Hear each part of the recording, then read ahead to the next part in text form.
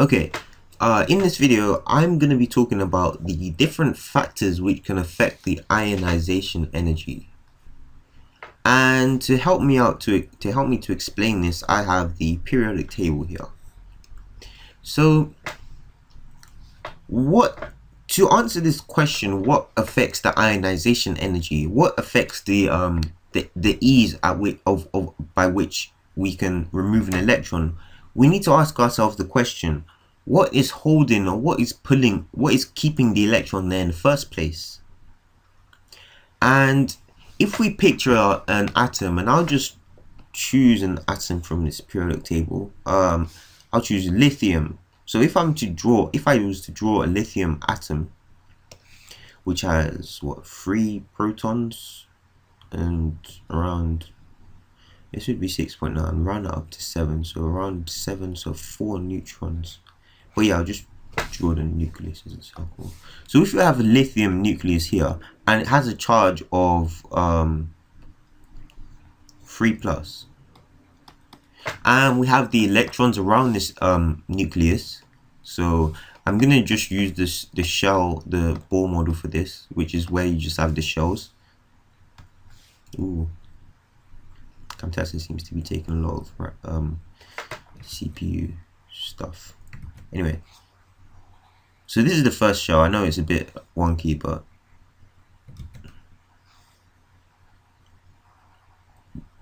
yeah, there we go. Hopefully that's not too bad. Yeah. Okay, so we have the shells here, and on the inner shells we have 2 electrons, and on outer shells we have 1 electron. So this is what it would look like, something like this. And as you can see, the electrons actually have a negative charge, and the nucleus has a positive charge. And when we look at electrical charges, oppositely charged charges attract each other. So there's an attractive force. If we look at this, there's an attractive force between the protons, and the nucleus and the electrons. So there's a nuclear force of attraction caused by this by these opposite charges. So you can see that this would be attracted this way, and this would be attracted this way, and this would be attracted this way. And the same would happen here. This would be attracted that way, and that would be attracted that way. And so by looking at this, we can see that the reason why that's my last video. Yeah, the reason why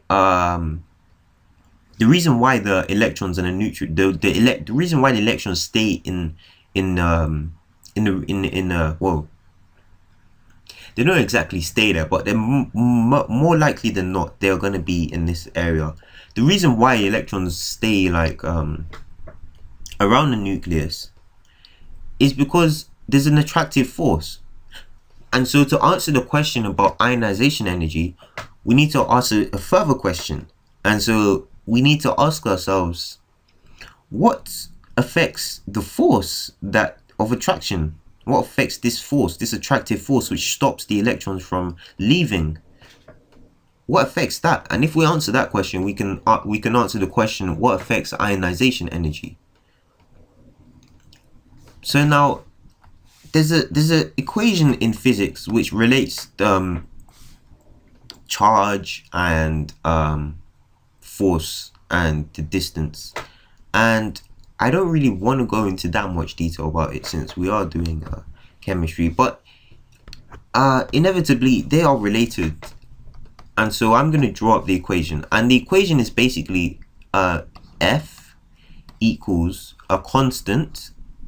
Don't worry too much about this constant, this just links the two, and a constant multiplied by the first charge, so 3+, so that would be Q, multiplied by another constant, which is the charge of the electron. So the first Q is the charge of the nucleus, we could just say that, and the second charge would be the charge of the electron, so that would be big Q, and that's divided by r squared, and r is the distance between the nucleus and any particular electron. So this distance here this distance here, I'll draw that in red. This distance here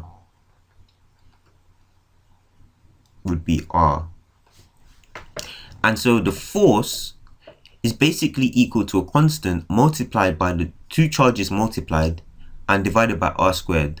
And the implications of this are very significant for this particular, for the atom, because what this means is that as the charge of, because the charges of electrons don't increase, they more or less stay the same.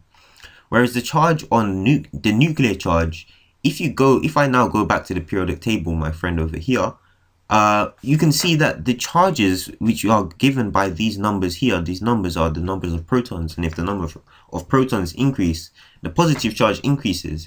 So as the charge increases, the Q here, which is the charge of the nucleus, would also increase. And that means that as we go along the periodic table, the magnitude of this increases, and this is the force of attraction between the two, and therefore the force also increases. And so this means that this is more strongly attracted to the nucleus if this force is greater. I mean the force of attraction, this is more strongly attracted to the nucleus if the nuclear charge is greater. That's what I meant. And the other thing we see in this equation is r squared, which is the distance squared.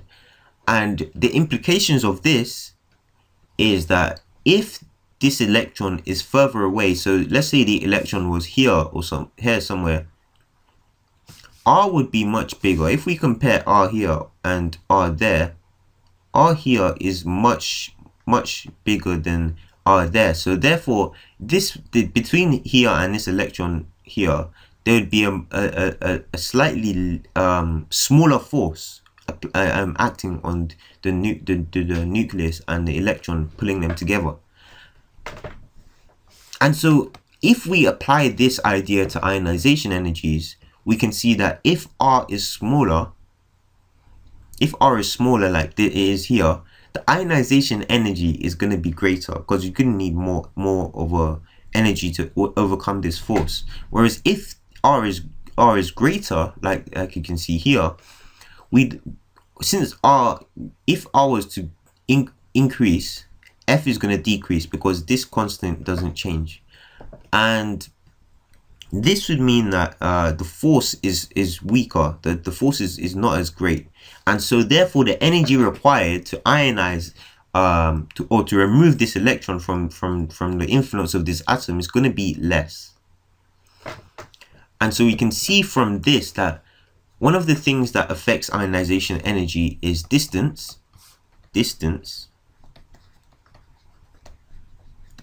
And in the context of the atom, what we usually call this distance is the atomic radius.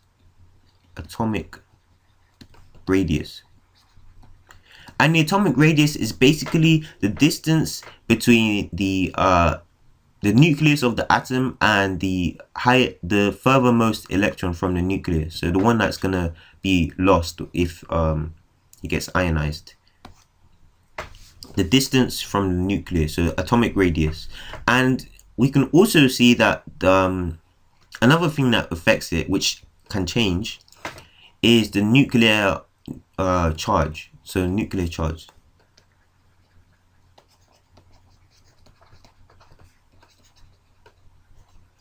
And the reason why I'm not saying the charge of electrons, because the charges of electrons don't increase, they just more or less stay the same. And the third thing which can affect this, which I'm now going to talk about, is something quite interesting. If we consider these electrons here, take a look at what is going on here. There's an electron here, an electron here, and this one is closer to the nucleus than this one. And as I said about charges, opposites attract. So if they're the same charge, they're not going to attract. They're going to repel each other. They're going to want to stay away from each other. The electrons don't really like being near other electrons. They prefer to be near positive charges. And so therefore, these two electrons are going to have a repulsive force acting between them. And they're going to want to stay away from each other. And this has an impact on the relationship between the force of attraction between the nucleus, this nucleus, and this electron in terms of their attraction, because this one is pushing it away. And so therefore, the fact that these electrons, these inner electrons are present, there's going to be a force acting on the ones that are further away, the outer electrons relative to these electrons. And we call that force shielding. And what shielding means is that because these electrons are here, there's going to be a slight force pushing these electrons away. And so that's going to benefit you if you're trying to ionize it, because that means that the ionization force required, or the ionization energy required to remove this electron is going to be less, because this is helping you, it's pushing it away. And so this force here is going to be affected. Well, this force is going to be affected in the sense that there's a second force opposing this force acting. And so what we call this is shielding, and we can refer to this as inner electron shielding. Inner electron shielding. And yeah, so that's one of the other things which is going to affect whether or not it's going to affect the magnitude of the ionization energy required to ionize a particular atom or a molecule. And yeah, that's all I wanted to really talk about in this video. So I hope this video was helpful, and I'll see you in the next video.